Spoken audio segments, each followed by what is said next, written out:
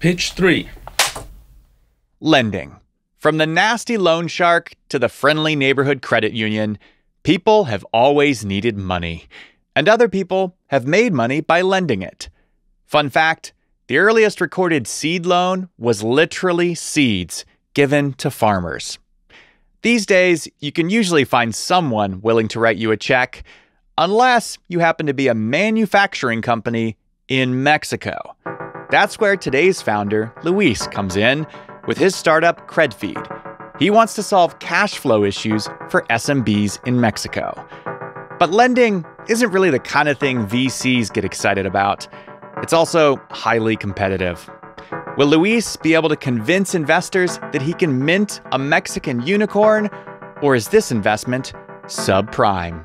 I'm Josh Muccio. Welcome to The Pitch, where real founders pitch real investors for real money, with interest. Let's meet the investors. Elizabeth Yin with Hustle Fund. Do you love the problem you're working on? Charles Hudson with Precursor Ventures. I wish that had been your open. That was so good. Pascal Unger with Focal.vc. That's, I think, how you have a chance outside of raising just a boatload of money. Beck Bamberger with Bad Ideas Group. I got to start my muffin business. And Matt Conwell with Rarebreed Ventures. As a unicorn hunter, I want to see every unicorn.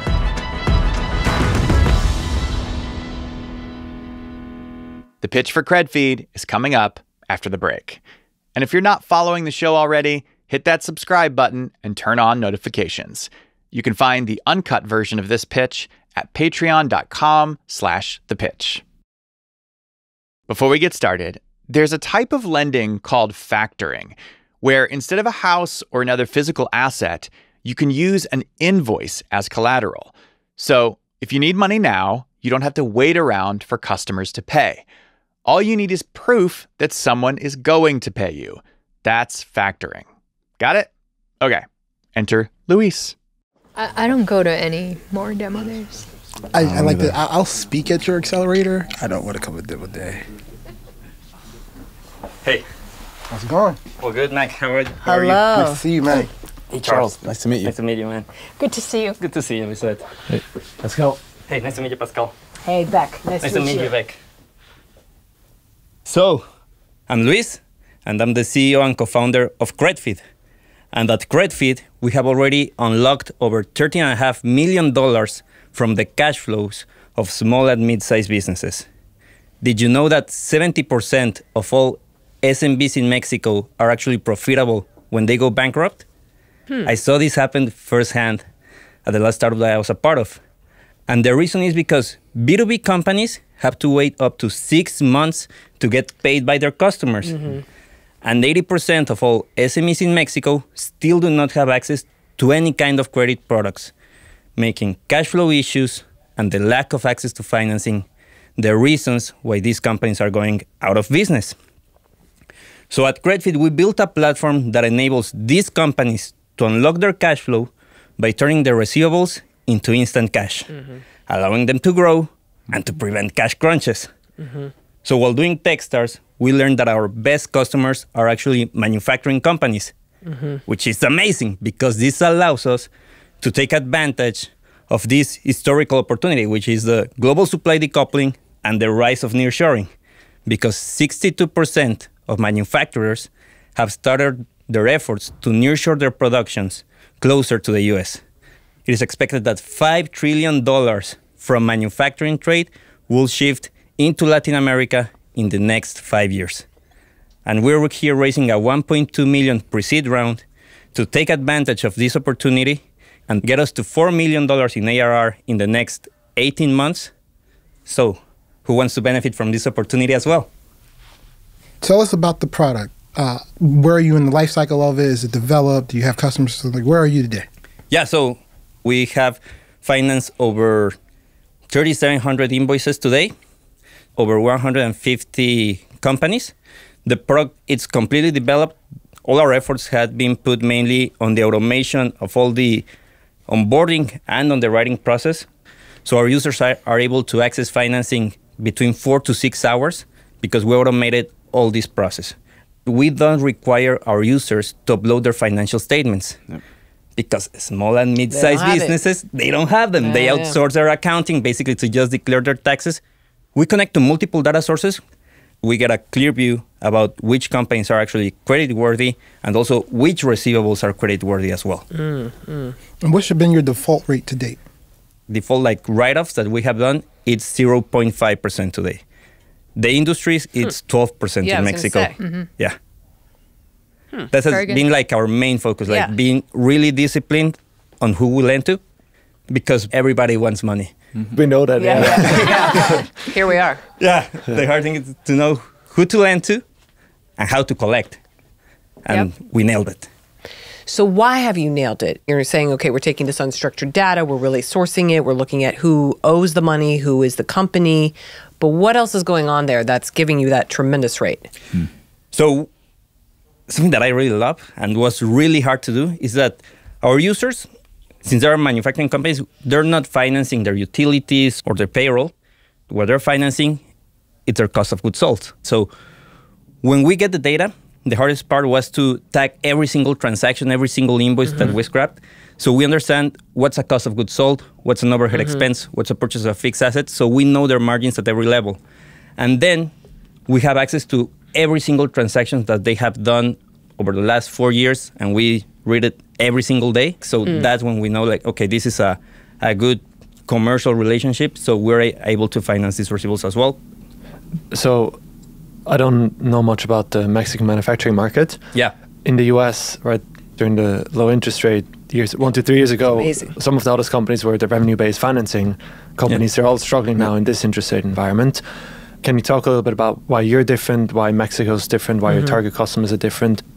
Totally. So Mexico and Latin America have always suffered of really high interest rates. Yes. So, for example, our corporate business card charges 81% on interest rates. Yeah, that's just crazy. So today's high interest rates are still a bargain for us. Like 8% in America, deal. When I was looking for financing, specifically factoring at the last startup, I went out looking for factoring companies, and I saw companies charging 5% monthly. That's 60% an annual rate. Right. They ate all my margins. That didn't work. So right now we're charging our users an average APR of 36%, which is really good for them. Yeah. But we really still have good margins within that with our cost of capital. Can you talk about that and any lines of credit you may have or whatnot? Yeah. So our cost of capital today, it's 15.97%. Our average APR, it's 36.14%. So there we have a 20% margin spread. And we got here by raising an angel round of $137K. Because of that, we have always only been able to access a debt facility of $1 million, which has been our main constraint to be more aggressive on user acquisition. So we're raising this round to help us unlock a $10 million debt facility that will allow us to get to those $4 million in ARR in the next months. So when you started, you were talking about just the default rate, companies going under because they just can't get paid. Yeah. Okay. Is that the main driver of why they come to you, or is it the rate? What's the pain we're solving here? So mainly it's the access to financing. Yeah. Because banks in Mexico, they all require real estate as collateral to provide any kind of business loan. Yeah, forget it. These companies don't have those assets. Or the business owner will have to put their personal home, but in many cases, they're still paying their mortgage, so they can't. The second one is the speediness, because they are able to access this financing sometimes the same day or at most 1-2 days after they apply with us. And they need to know if they're going to have access to finance, because they're commissioning large projects that they're going to get paid in 90, 120, 180 days. So if they don't have the financing, they have to scale down, lose business. So that's where we come in and help that main problem. Can you talk about collections? How do you collect? We send automated reminders, but the way we structure the legal component of the contracts, we incentivize our users to pay us first before any other liability. We track every single invoice on real time due to the electronic invoicing being mandatory in Mexico, so we know the status of every invoice on real time. So if they get paid by their customer and they don't pay us, that's considered fraud. So that's a criminal component there. So because of that, they are incentivized to pay us first before any other liability. Wow. Yeah. It's not new that LATAM has very high interest rates. Kind of credit financing solutions are also not necessarily new. What is it that you guys have figured out that others that have come before you haven't necessarily? What we did is leverage technology to provide a better user experience and grant access to companies that were completely underserved. We want to take advantage of one industry in specific, which is manufacturing. Focus on that customer, understand all their pain points, which we are doing because we want to go beyond the lending. Automate all their accounts receivables process, collections, consolidate all the data in one place, which is CreditFeed, and input that into a cash flow forecast that our customers need, which is basically on a weekly basis. They don't need it on a monthly basis. They need it on a weekly basis. When are they going to get paid? And that's how we start to add more value and help these companies perform better financially. Can you talk a little bit about your background? Yeah, totally. And your team also. Oh, yeah, the team is the best. Me, I'm a little bit more boring, but I used to be the CFO of another company. We became venture-backed with multiple cities across Mexico. And when we started to hit market fit with that company, we started to sell to the ABM Bevs, to the Pepsis, to the General Motors, to the Volkswagens. And that's when we suffered the problem of getting paid in net 180 days. I was the one in the rooms with the accounts payable departments and the financial people of these companies. I was way too young, so the first time I got over-leveraged there, but I learned a lot. And it was a masterclass on that sense. And I'm not a sole founder, so my co-founder, she's a senior software engineer of that other company because that company went under. We shut down. I had to fire the whole team. That was also my job. So, and she's also my sister. So the way I validated her skills here is because we went through 2 layoffs on that company, and the CTO always kept her. So I was like, okay, she's good. Okay, that's the 2 founders, but we're at 9 people today. We have our head of operations, we have a customer service department, and most of our resources have gone into the product team. So yeah. Can you just walk us through numbers a little bit about burn, runway, revenue, and all the good stuff? Good stuff. We're break even. Amazing. Nice. Congrats. We're break even. We raised a small 127K. Great. On runway, we have today infinite. Infinite, but we expect to grow. Great. Where are you based? Mexico City? Guadalajara. Okay. Where the manufacturing is. That's right. I am always curious how people end up doing an idea. How did you end up doing, factoring for manufacturing, let's call it? Do you have a manufacturing background? You kind of alluded to working with some of these companies, but... Yeah, so a lot of manufacturing companies are in Guadalajara. So at the beginning, the MVP wasn't as whole automated. Signatures were done in paper. So I spent a lot of the time with our customers in the early days of CreditFeed, and that's when I started to learn about their whole pain points, their processes, their workflows, their customers. The way I landed in factoring is because I suffered this problem firsthand. The worst was when I didn't have enough cash in the bank to pay the payroll. That kept me up at night way too many times, to be honest. But I always paid on time. I made it work. So seeing the lack of a solution for this problem, that's what drive me to start this company. But the reason why I did the manufacturing is because we learned that we had the strongest retention rate, actual product market fit with this factoring and reverse factoring product, and we understand the workflows. You've mentioned this other startup, but can you tell us what that other startup did? I'd love to hear what that startup did. Yeah, so it basically was an influence marketing marketplace. So we put together content creators in contact with big brands. So that company didn't work out. What was the biggest learning you took away from the failure of that company? The pre-cred feed post-mortem is coming up after this.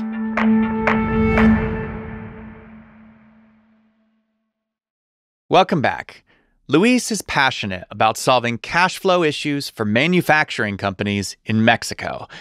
But the investors want to know, what happened at the previous startup he worked for? You said that company didn't work out. What was the biggest learning you took away from the failure of that company? You gotta really like what you're doing and love the problem that you're attending. The founders of that company, I really admire them. I learned a lot from them, but they started because they like tech. It looked like it worked, got some traction, but they weren't really convinced about the problem that they were solving. They said, you know what, it's not worth it. We're just gonna shut it. So that was one of it. The second of it, the biggest learning that I got, is that you really have to put together a great team. Like really bring in 8 people to the game to share the vision. And I think those are the biggest takeaways that I take from that other experience. I was there for 6 years, so yeah. Yeah. Those are good learnings. So I'm going to ask you a hard question, though. Yeah. Please do. It sounds like you sort of stumbled a bit into this by talking with manufacturers. Yeah. Just given your background is not in any sort of manufacturing. Do you love the problem you're working on? Cash flow, I do. I love it. I love that. That's why I'm working with this cash flow forecast to automate all the underwriting. At the end of the day, it's a finance problem, but I really do.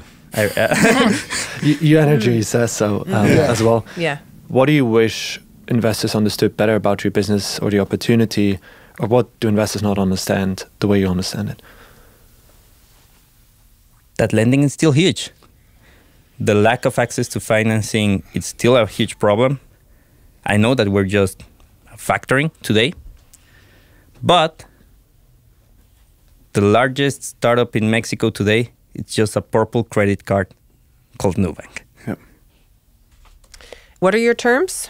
Yeah, we're raising 1.2. Yep. We already have 905K secured. From? 2 VCs from Mexico, Techstars. Mm-hmm. We have also a VC from Singapore and some strategic angel investors. And what are the terms on Yes, that? the terms, yes. Sorry, the last cap was signed at an 8 million post-money cap. So we're out for simple reasons. We predominantly focus on the US and Canada. Now that said, I love what you're up to. You have an incredible energy as a founder. Seems like you've learned a lot, and so I'm very bullish on that, but it's just not a fit for a fund, like the thesis and what we invest in. No worries, I appreciate it though. I am in for 50K. This is not typical to what I focus on, but I like the energy. I like the lessons you've learned.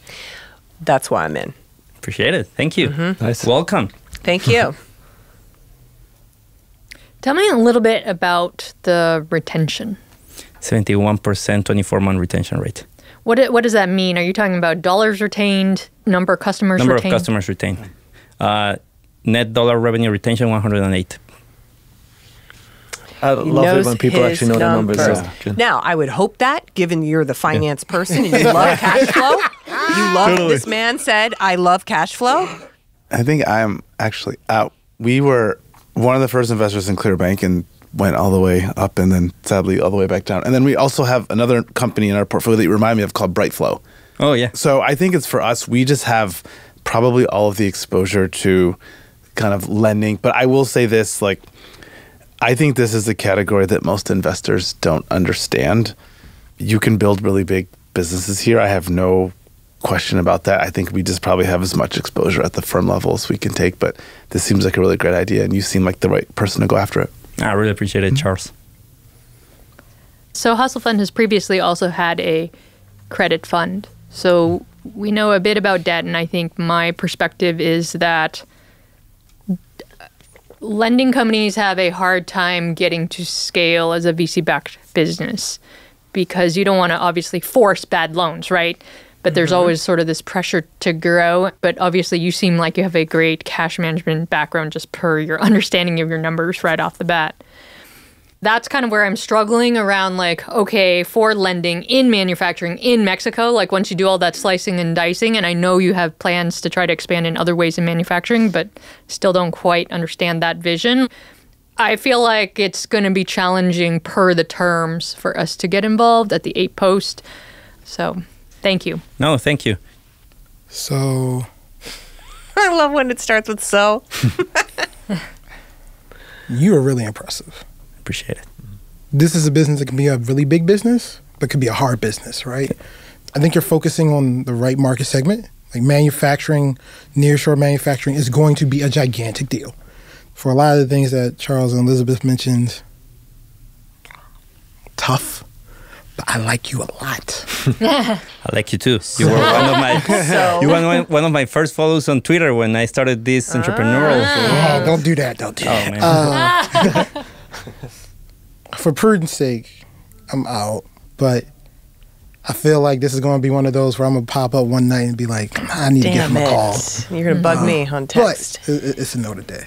But you're incredible. And I do want to say, one of the things that you mentioned that stood out to me is how much you spent late nights thinking about making payroll, but how you always made sure you paid on time. That's the same founder who's going to make sure that even if things go south, I get something back from my investors. Not enough founders think that way, but I could see you as somebody who's like, yeah, I'm not getting a zero out of this. You believed in me. And like that integrity that you had came through just from the stories you told about your previous company. I truly appreciate it. Well, thank you. Thank you, Luis. Wonderful. Thank you. Yeah. Thank you, Luis. So nice to meet you. Yeah, thank you. It's great to meet you.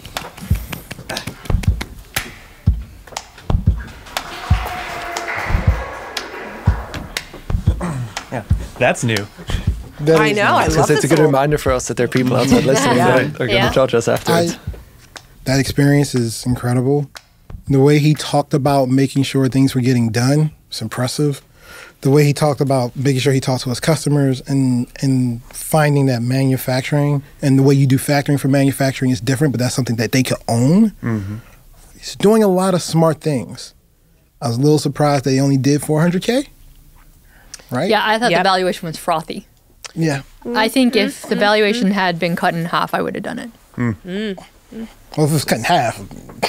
Well, no, but it's also LATAM. I mean, let's just be honest. Geography matters because it matters on M&A. Yeah. It matters on how many people can fund you. Yeah. Like the reason he hasn't raised that much, if we're going to be honest, is like there are just not that many investors who invest in LATAM. Yeah. I think at 8, now I have to believe this is going to be $1 billion business. And I think factoring and manufacturing in Mexico, like that's, I don't think that's $1 billion business. He has to add on all these other pieces to make it $1 billion business. You have to believe in his ability to do the add-on and navigate through those. Okay, we got this, we nailed this. Here's the next 4 or 5 things. Or here's the next 4 or 5 countries. Yeah, you have to believe in all of those things. But the thing Elizabeth said that's really true that I've seen a lot of these businesses is that like you should have incredibly low loss ratios in the beginning because you are doing the prime loans, like the very best, highest quality lending. And it's not just the pressure to grow, it's entrant. Like we saw this when when all the revenue-based financing companies get, like you can compete on 2 things, like loan quality and price, both of which put pressure on your ability to scale the business. Either you have to compete over lower quality loans, which will push your loss ratios up, or to win the good ones, you have to make less money. And it's really, and there really aren't any moats to lending other than having a lower cost of capital than your competition, which comes with scale sometimes. So are you saying this type of business actually gets less efficient at scale? No, it's just you have no loyalty. People always want the best rate. Yep. So they're not necessarily incentivized to stick with you. Mm-hmm. Like we found this with our revenue-based financing fund, which I alluded to. So Hustle Fund had a revenue-based financing fund. But you don't anymore. We do not anymore. It did really well, but we had problems scaling it because other folks out there were willing to lend at way less profitable rates, and we couldn't compete on that. I mean, so we would lose deals, and that's what makes it hard to scale. Mm-hmm. We made money, but I cannot imagine building that into $1 billion business. Yeah. Mm-hmm. You see the path to $1 billion business here? It's a little fuzzy for me, but I think he's the one to bet on, if there was one. Yeah. If there was a, like, who's going to be in LATAM, the $1 billion unicorn, I'm like, I'm willing to bet on that. Okay. Well said. Thank you, guys. Another great pitch. Thank you. Yeah. Well done. Next one, 5 minutes. How we doing? How we doing? Luis left the room with a $50,000 commitment from Beck, and the other investors did give him a lot of credit. After the break, we check in with Luis to see if Beck actually writes the check. or if this deal will end in default. Welcome back. 3 months after his pitch, we called up Luis to see what happened with Beck. But first, were you happy with how your pitch went on the show? I was. I mean, when you look backwards and hear yourself, you always think like, okay, I could have answered this better. But I was happy. I was happy with the pitch and very happy to get to meet with these people that I really looked up to. So you got a $50,000 commitment in the room. Yeah. And then you had a due diligence call with Beck. Tell me what happened on that call. So I remember that we jumped into the call. I remember that she was in New York at the time wearing a fur because it was super cold at that moment there. She told me that she had done a little bit of due diligence on her own. We talked about the competition. I do want to talk about the competitive landscape because you have some major players that have raised a lot of money. Spellin, for example, has raised $146 million. I'm like, okay. So walk me through, if you could, what's the difference here? The market has room for multiple competitors, but most of them are trying to steal customers from the banks that are already being served.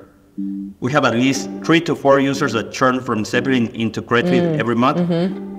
And what I've seen with Zeppelin is that they basically replicated their bank processes, which is you get assigned an account executive, and that's a lot of back and forth through WhatsApp that can take between 6 to 8 weeks to get the financing. So that's basically where we're seeing subtle difference on the operational side. Yeah. But also, we're really focused on the manufacturing industry, and I was certain that if you try to serve everybody, you end up serving nobody. Okay, I'm going to spend more time looking at the competitors. By the end of the call, like, where did things land? Like, how are you feeling? I didn't feel she left that call that convinced because she was pretty focused on the competition about this other competitor that has raised a lot of money, about $100 million on equity. Then they also raised their debt facility. It's around $140 million, which is a lot of money. We're working today with 1 million. So there's a big difference there. So then what happened after that call with Beck? So after the call, we got an email. I think it was a week later. Yeah. She basically said that she was impressed with what we have accomplished, but she used literally this analogy like she liked the jockey or the rider, but she didn't like the horse. The jockey? The jockey, but she wasn't convinced about the horse, about mainly the market. I mean, the fact that there's this other competitor that has much more funding, so she's like... A much bigger horse, yeah. A much bigger horse. So she didn't see how we might win the market or win over this competitor. You should have responded and said, our horse is more agile. I should have said that. Oh my God. I mean, I still can. You still can. It's not too late. Oh gosh. Well, that's unfortunate. It's part of the game. I mean, I really like her. I like her vibe, her style. Too bad she didn't jump in. Is it frustrating to hear that as the reason for passing? It is. It actually is. Yes. I mean, that's something that I've heard a lot because, they have a lot of money, $140 million to originate loans. We only have one. Yeah. But the financing gap in Mexico in the B2B market is $164 billion.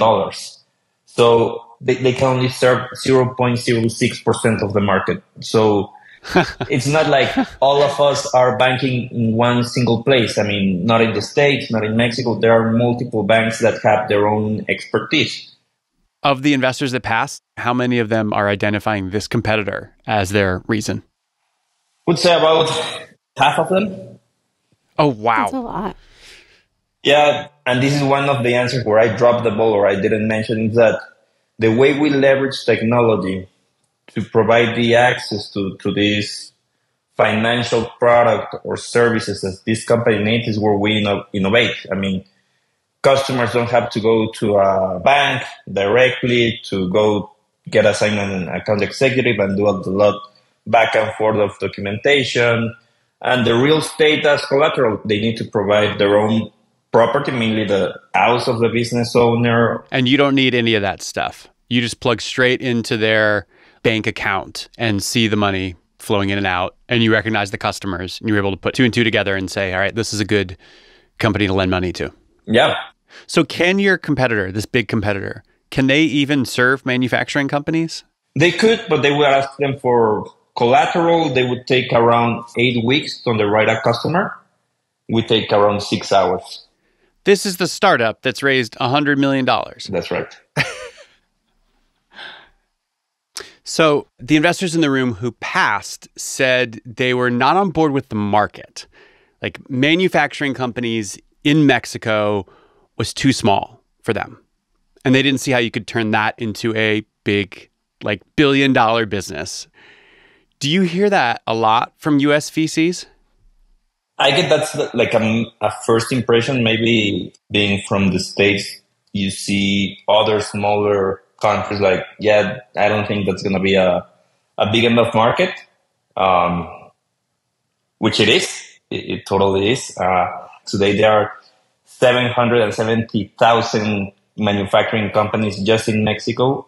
We only need 5,000 to get to $100 million in annual recurring revenue to be $1 billion company with the average revenue that we're generating today with our current users. 770,000 manufacturing companies? Yeah. Did you know that number in the pitch room? Yeah, I did. I did all my numbers beforehand in case I got that question. Okay, why didn't you say it in the pitch room? I didn't get the question. I only had 2 minutes to do the pitch. And something that I like to point out is that in the tech industry, the VC, the startup world, everybody knows about our competitor because they raise this amount of money and they read Crunchbase and whatever. But our market doesn't do that. Our market's focused on something else. You're saying manufacturing companies in Mexico don't read TechCrunch? That's right.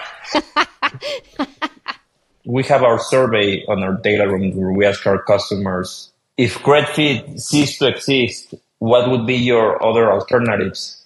Nobody mentions this other large startup. How's the rest of your round going? You had raised, I think, $905,000 of your $1.2 million round on the show. Where are you at right now?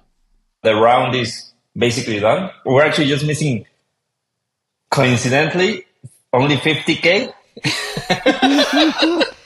Oh my gosh, you're so close. We are. We actually got some tickets this week, so we're there. Well, there's one thing nobody ever doubted. That was the jockey. That's right. Gotta love that. I do. It was comforting to hear that. Oh, gosh.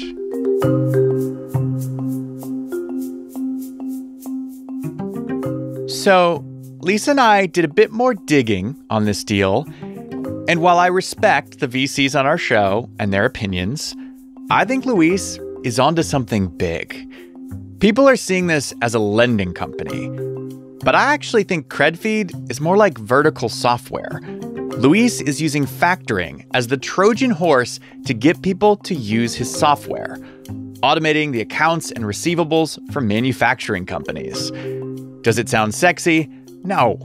But will it get manufacturing companies hooked on his product? Yes.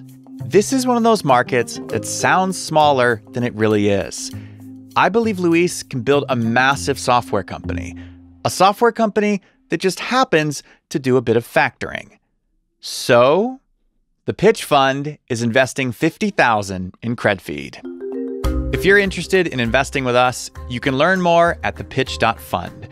We just hit the halfway point for Fund 1, but we still have room for more listeners to join. If you invest now, you get ownership in all the companies we've invested in so far. It's a pretty good deal.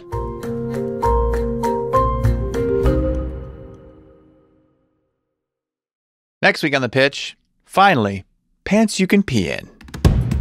Pants were never designed to be worn by women in the first place. Until now. This is the GoFly technology. I might just be dense, but could you explain what this tech is? Is it the zipper? It appears like two different zippers, but this is actually one continuous zipper track that's sewn down between two pulls. And then there's a custom fabric flap on the inside so that they're really comfortable. So comfortable that a third of our customers actually go commando.